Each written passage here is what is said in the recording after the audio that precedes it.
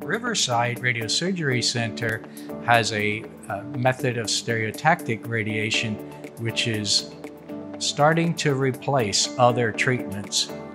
The stereotactic treatment is basically a way of planning the treatment for ultimate precision. If the prostate is not overly enlarged, we can treat it with the stereotactic method. The results in terms of curing prostate cancer will be the same.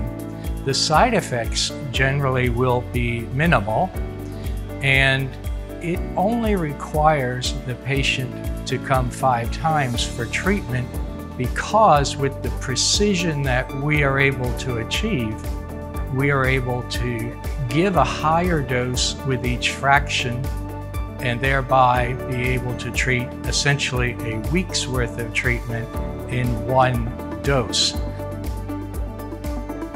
There are a few other advantages that we have in terms of patient convenience. One is that we do not require a SpaceOAR to be placed between the prostate and rectum.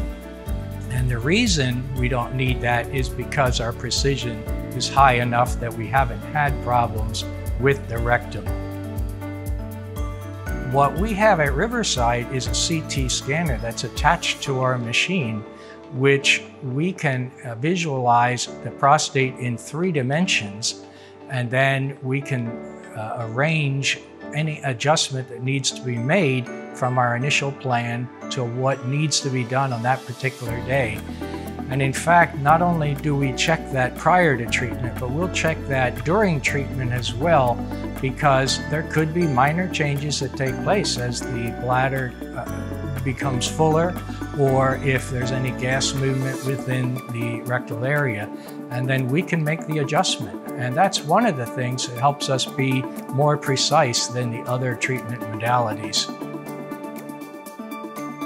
Well, when we're doing stereotactic treatments, they'll generally take 30 to 40 minutes. But the patient can lie still in a framework that supports their body, breathe normally. They won't feel the beam. It's an easy treatment to take. And I'm sure if you talk to patients who've been through it, they'll let you know it was the easiest thing they could imagine.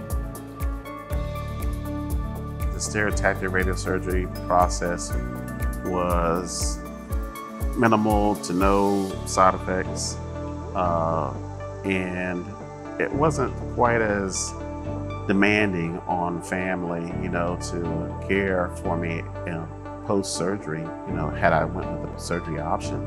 So that was a deciding factor in going with the stereotactic radiosurgery.